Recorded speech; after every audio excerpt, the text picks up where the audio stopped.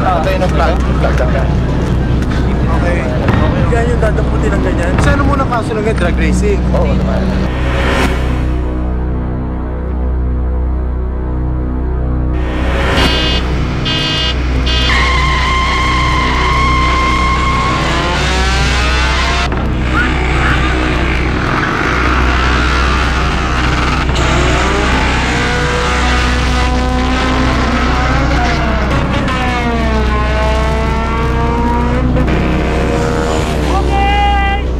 Ito ang tanawin pagsapit ng madaling araw ng Sabado at Linggo sa kahabaan ng Diosdado Macapagal Avenue sa bahagi ng Lungsod, Pasay at Parañaque. Mistulang racetrack para sa mga kabataang iisang hilig ang mapanganib na drag racing.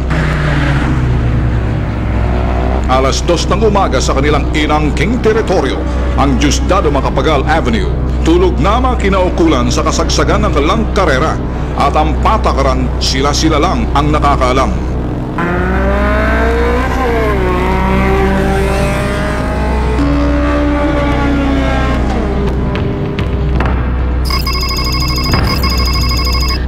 Nadiskubre ng bitag ang iligal na karera ng mga kabataan na ginawang racetrack ang Diosdado Macapagal Avenue mula sa isang tipster na isa ring karerista na si Gerald. Kaya po ko lumapit dito sa bitag para isumbong po yung mga nangangarera dyan sa may Macapagal Avenue.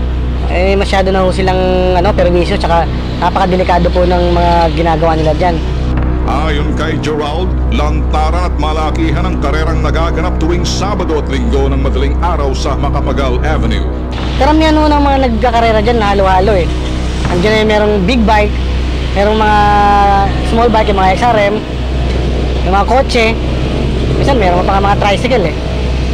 Sa malaki ang pustahan. Nagkakarera sila dyan tuwing Biyernes at Sabado, daling araw. Nung gabing yun, agad kumilos ang bitag at sinilip ang nasabing lugar kasamang tipster na si Gerald. Pagdating sa target site, ito po yung shell na yan. Yan po yung tambayan ng kotse.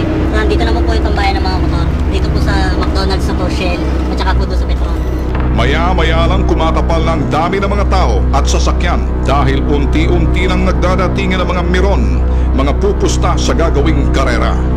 Punong-puno ang mga establishmentong ito, iba't ibang sasakyang sasalang sa karera. Dito, napitikan ng bitag concealed camera ang mga plakang ito.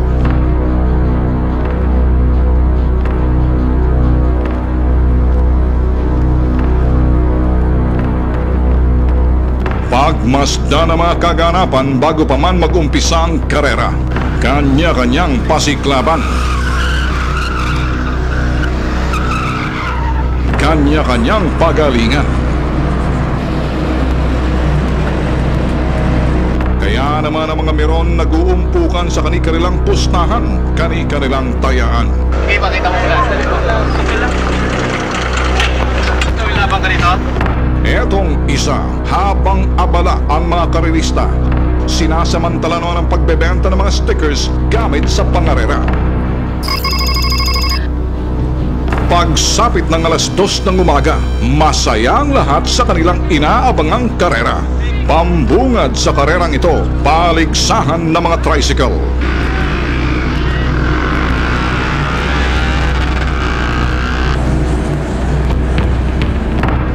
Sa ikalawang kategorya naman, karerahan ng mga motorsiklo.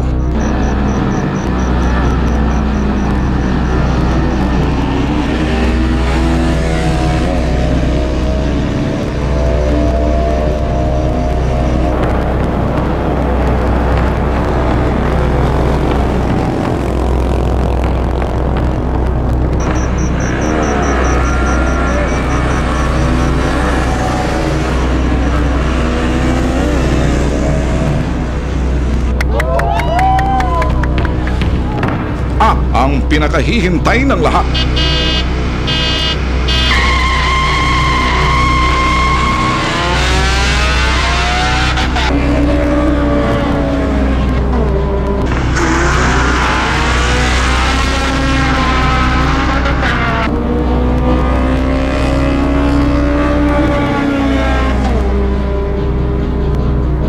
Sa ingay at kaguluhan ng drug racing na ito, Wala ni anino ng mga otoridad o mga mobile patrol ng mga pulis ang sumilip man lang.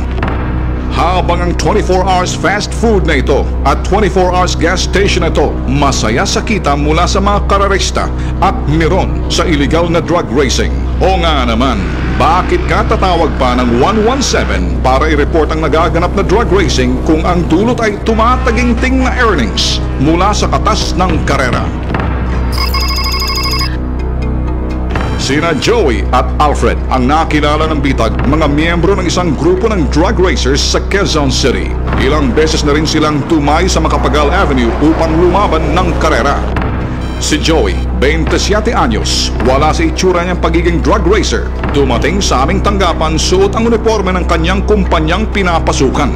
Age 15 nung nag-start po ako matuto mag-drive. 15 taong gulang pa lang si Joey, itinatakas niya na ang kotse ng kanyang ama.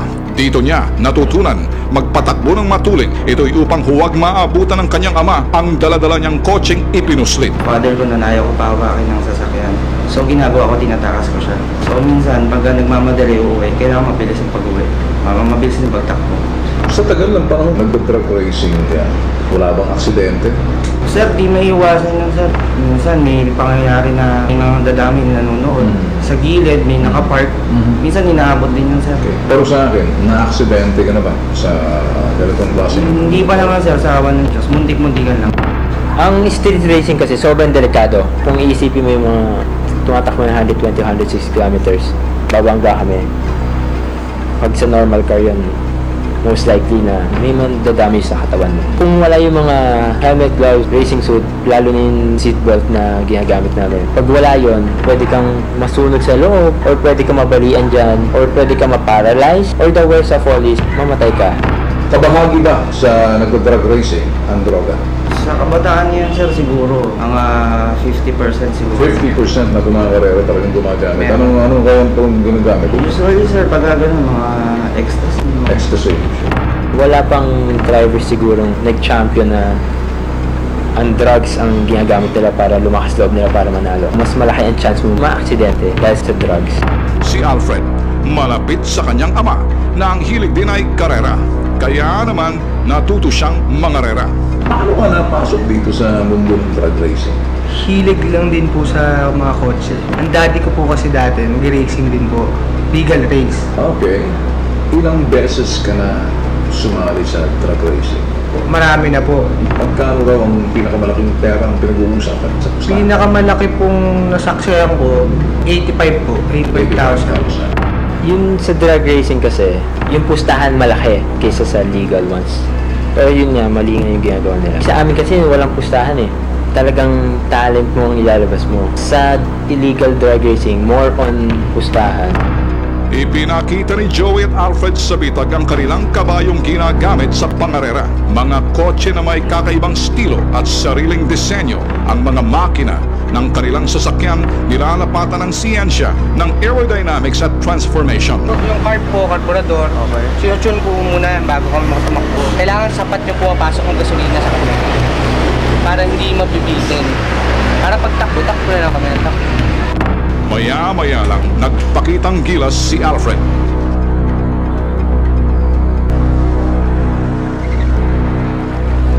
Si Tyson C, ang tinaguriang kauna-unahan at pinakabatang formula racers sa Asia.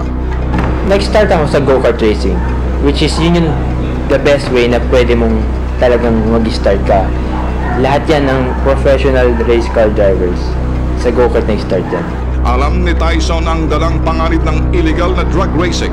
Kaya babala ni Tyson sa mga mahilig sumali sa drug racing. Well, payo ko naman sa kanila na kung gusto nila yung matutuli na kotse, pwede nila gawin niya sa racetrack. Ang racetrack kasi ang the best way na pwede mo ipakita yung talent mo.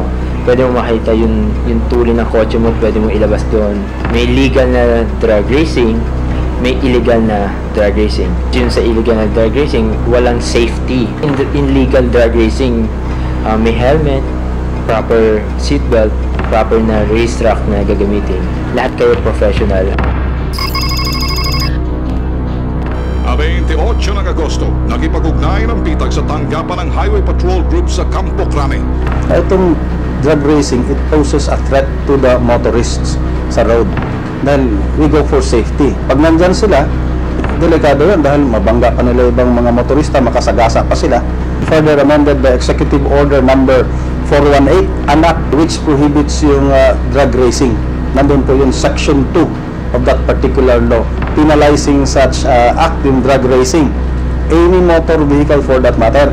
The penalty nito is 20,000 to 50,000 and an imprisonment of 2 months to not more than 5 years. Subalit, sa kabila ng batas laban sa illegal na drug racing, inamin ni Colonel Dennis Siervo sa bitag, nahirap sila sa panguhuli. Medyo nahirapan na kami ng huliin namin sila, tiyempuan namin sila. Pero this is already the highway patrol, not the traffic management group before. We will strictly implement the law. Kaninang alauna ng umaga, ikinasa ng Highway Patrol Group at bitag ang patibong laban sa illegal drug racing sa Diosdado Macapagal Avenue. Ang area of operation natin, from here, EDSA, border Macapagal, hanggang dito sa dulo. Ngayon, meron na tayong mga doon, meron tayong intel doon, nakalatag dito sa area. Nag-detect na sila ng mga plate numbers. Yung data, meron na rin doon, kumuha sila ng video. Pagin din yung maging evidence natin. Ngayon, sa pwesto natin, kasi kung pwesto tayo dun sa malapit, masusunod yung operation natin. Location nyo, 851, 858. Doon kayo sa dulo. Dito malapit sa coastal, 852 at saka 856. Yung dalawang cycle, kabilaan na rin kayo.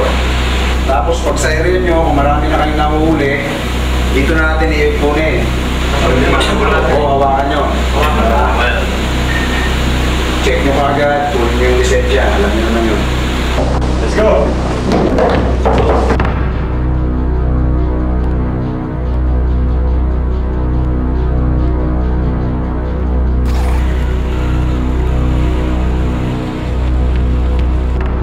Narito ang mga actual footages ng operation.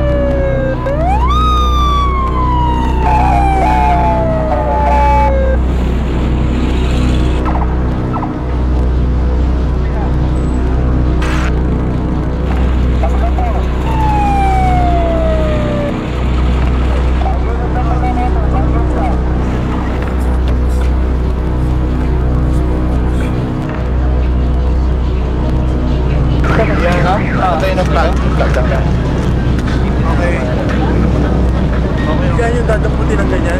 Ano bang tanong ko muna? May ebidensya. Oo, may ebidensya. Ano muna kaso ng drug racing? Oo naman. Drug racing yan. Di ba pwede pag-usapan yan? So, kasi... Yan, magkapareho lang yan. Kanya mo na naman ang iba eh. Sir, effects lang po yan. Silver dapat hindi nyo na bilugan ng effects. Kasi hindi na silver yun. Silver effects na yun dapat, diba?